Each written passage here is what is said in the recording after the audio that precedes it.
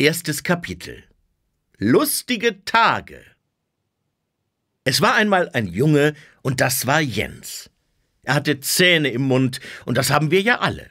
Aber Jens hatte in einem Zahn ein Loch, und in dem Loch wohnten zwei winzige Burschen, die hießen Karius und Baktus. Das waren vielleicht ein paar wunderliche Namen, aber es waren auch ein paar wunderliche Burschen.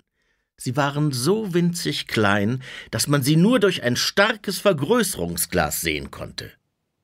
Der eine hatte schwarze Haare und der andere rote, und sie lebten beide von Süßigkeiten, und davon gab es hier genug. Sie sangen und hatten ihren Spaß, und wenn sie nicht schliefen oder aßen, dann klopften und hackten sie im Zahn, weil sie das Haus richtig groß und prächtig und geräumig machen wollten.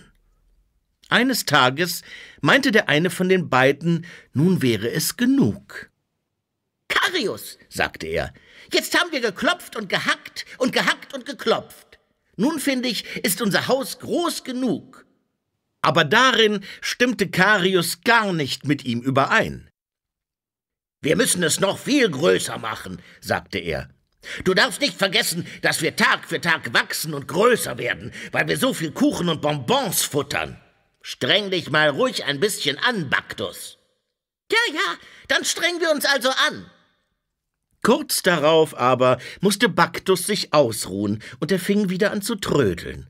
Er blickte aus dem Fenster, und als er all die weißen Zähne sah, kam ihm plötzlich ein Gedanke. »Du, Karius«, sagte er. »Ja, was gibt's denn?« fragte Karius. »Mir fällt ein, könnten wir uns nicht noch ein Haus da oben in dem Eckzahn bauen? Ich könnte mir vorstellen, dass es dort viel schöner ist als hier unten in dem finsteren Loch.«